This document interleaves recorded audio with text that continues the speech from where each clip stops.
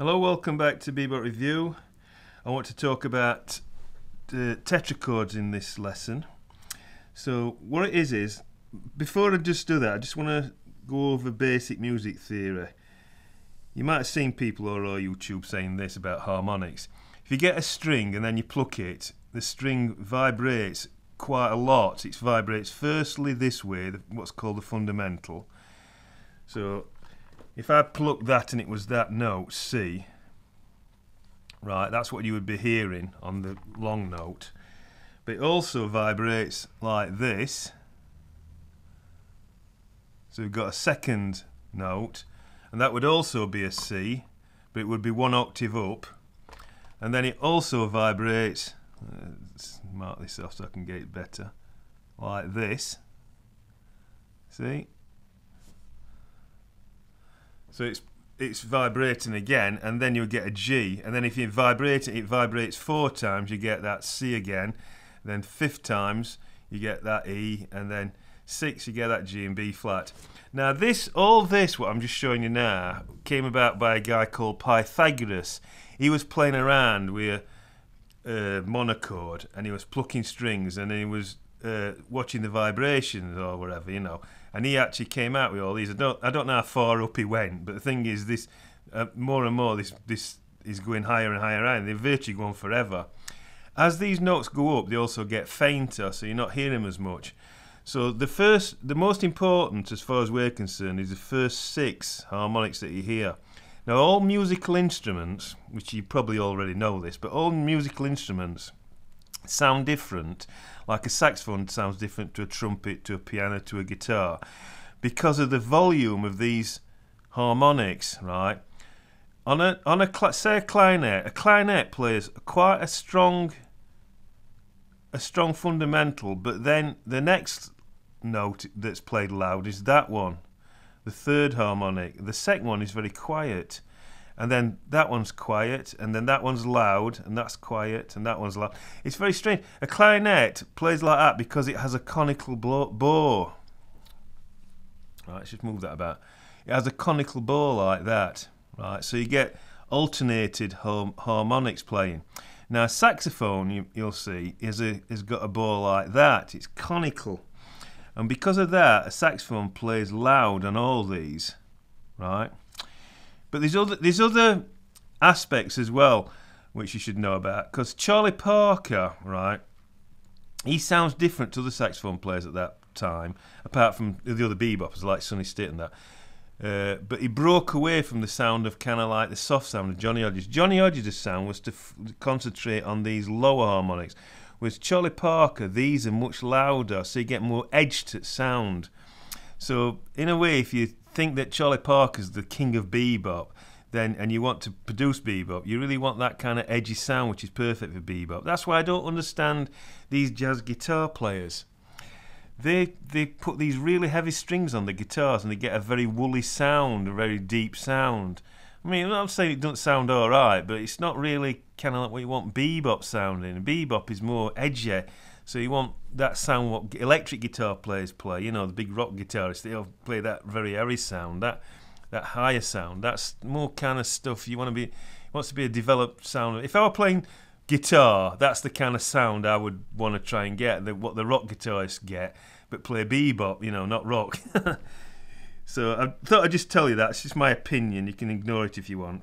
But what I'm saying is that this came about through Pythagoras, all this experimenting with waves. Now before that, which we're talking about with tetrachords, is what they did is they were just playing notes, and they found out that, you know, if you play that note, right, which gives that sound, you know, C, and then you get another sound, you know, we keep plucking. No, we get another sound. If we keep plucking, you know, tightening string up, we get this other sound that's an octave higher. They didn't actually see it as that. They were just like tightening string up, I suppose, on a string instrument. And what they liked is they liked the sound of a perfect fifth, which we call that today, C to G or D to F sharp, D to A or whatever, you know, A to E. They like that sound. So what they did is this.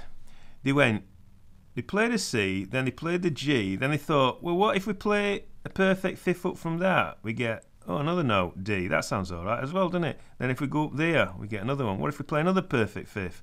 What if we play another perfect fifth? That's all right, isn't it? Go down a perfect fifth or whatever. So that's what the Greeks had. They wrote it down as a scale.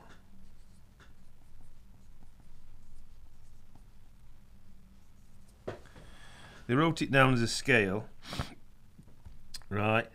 Now they didn't see, the early Greeks didn't see all these lines going up, you know, like Pythagoras did, you know, harmonics. What they did, they just like them perfect fifths, and they made this kind of scale, but they were playing them like that, not as we play a C major scale today. They played it like that, and that was called a tetrachord.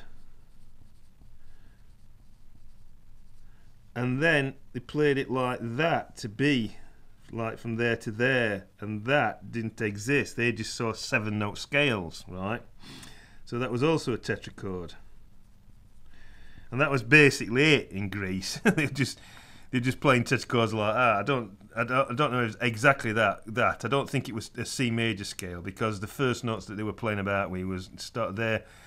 What we call their first note, I believe, was A, you know, so it was more like a A major scale. But that was it. It was just that one scale. They weren't, and they were playing things on that.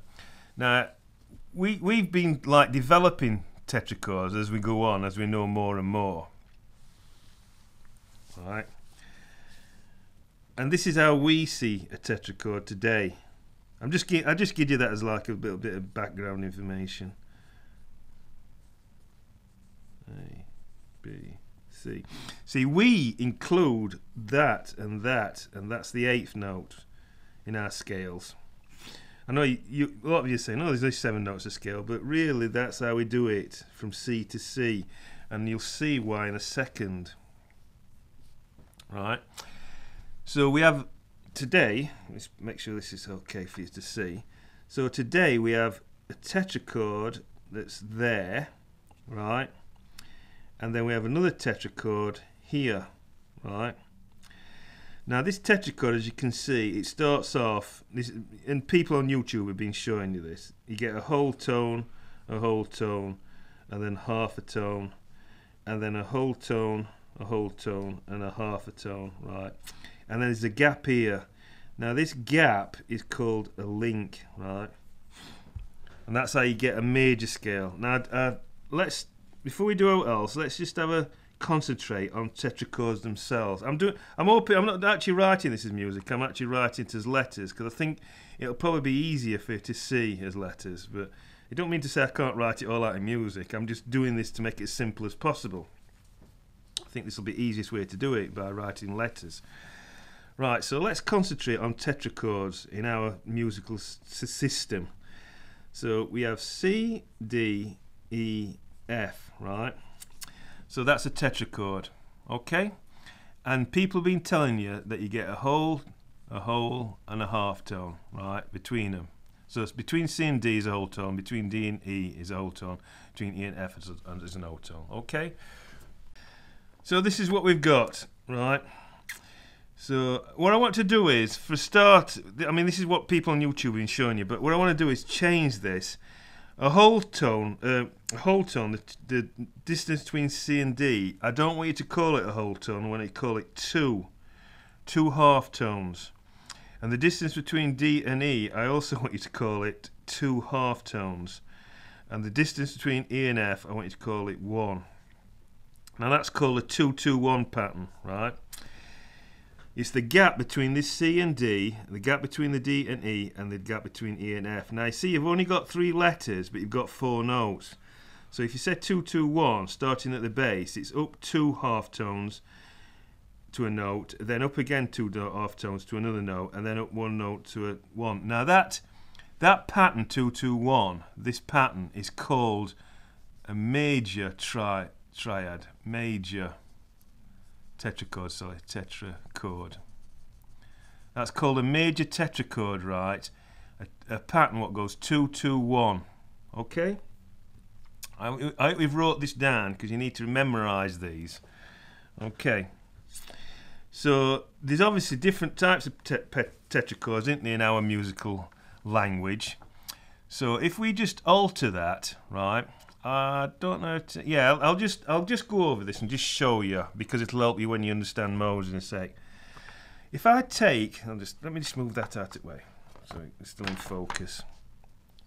If I take a C major scale, C, D, E, F, G, A, B, C, right? And I build chords up from this scale. So you've got C, E, G, so that's C, a C chord. D, F, A, right, that's D minor. E, G, B, so that's E minor. F, A, C is F major.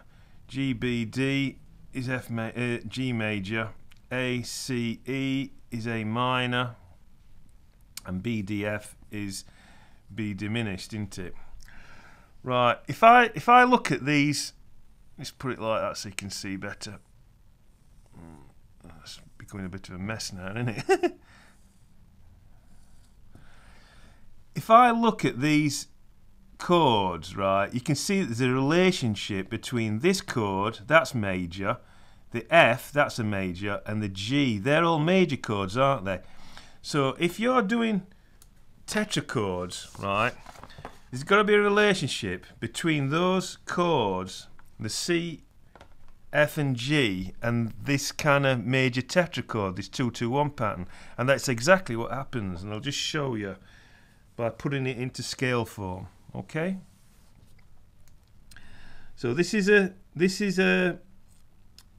major scale, or what the Greeks called an Ionian mode. C, D, E, F, G, A, B, C.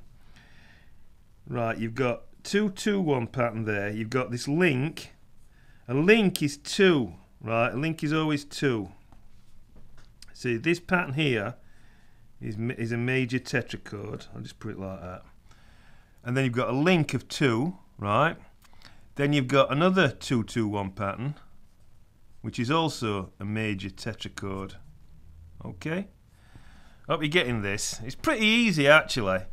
So you've got a 2-2-1, right? A link that's 2, right? 2 half tones, that is. And then another one, 2-2-1. So to construct a major scale, it's 2-2-1 link, 2-2-1. So 2-2-1, 2, 2-2-1, isn't it? So it's quite easy. Now I said that would be. I said that there was C major, F major, and G. Right, they all form chords on the C major chord. So if I built a chord up from this F, I would get F major. And if I built a chord up from this G, I would get G major.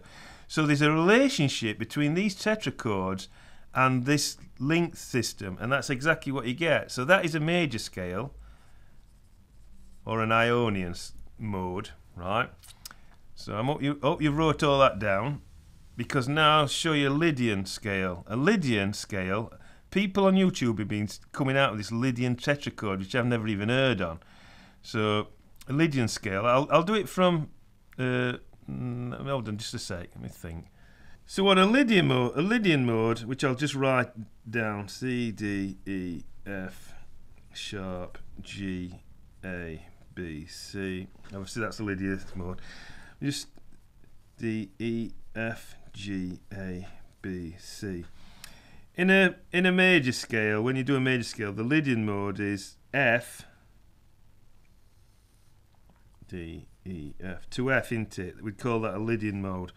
And it's got this tritone here between the first and the fourth.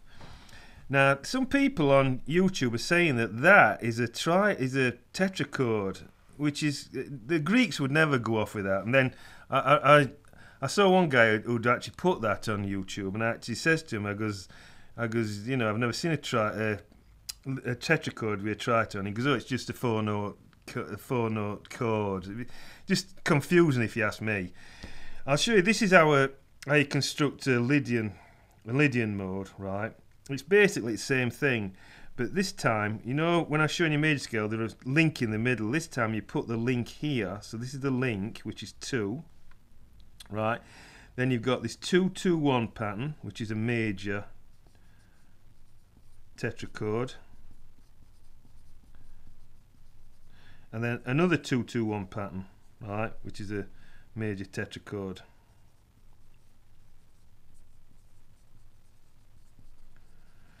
So you've got this link, which is 2, and then you've got two major tetrachords, haven't you? So the actual formula for a Lydian scale is 2, 2, 2, 1, 2, 2, 1. Okay, simple, innit?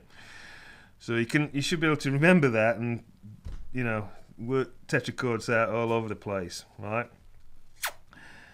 So I also said, right, I said there was a relationship between those, because if you make chords up on these scales, you get C, which is major, F major, and G is also major. So therefore, there's also got to be a relationship not only with the Lydian, the F, but the G.